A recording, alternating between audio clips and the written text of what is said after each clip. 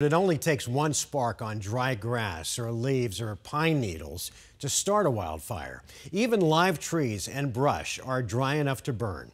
Team 12's Colleen Sikora is looking at how state crews are preparing as we wait on our monsoon moisture. We're told it's fuels on top of fuels. We're talking about plants like these that sprung up thanks to the wet weather that we had in the spring and winter, but now they've dried up.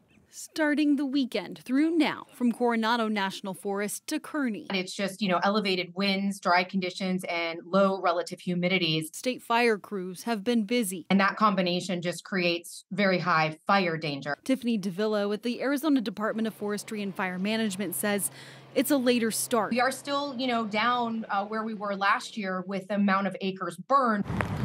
The wet winter really helped us out. I mean, it's one of those double-edged swords. It pulled us out of the drought situation, really helped us out where we needed it the most and across all of Arizona.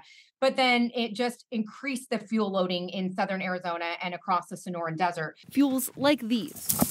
Now we just have fuel on top of fuel. Some of the parts of the state, that grass is waist to chest high. So again, that's all brown now. It used to be very pretty and green in the spring, and now that's just dried out. The Department of Forestry bringing down crews from northern Arizona because of the risk in southern Arizona. The fire activity is not as active in the northern portion of the state as we're seeing in, the Phoenix area, the outlying areas, and down in the Tucson area. While monsoon season is here, the moisture hasn't arrived yet. We could see fire activity increase and remain steady until we really get into the heart of our monsoon season. Asking for caution. Be mindful of your surroundings. Please don't burn. Please don't use any tools that may spark. Knowing how quickly things can turn. Next week is one of the busier weeks for firefighters. It's one of the most dangerous weeks for wildland firefighting. So we are still in that critical time frame. There are different fire restrictions across different parts of the state. You can find the latest information by going to wildlandfire.az.gov. Colleen Sikora, 12 News.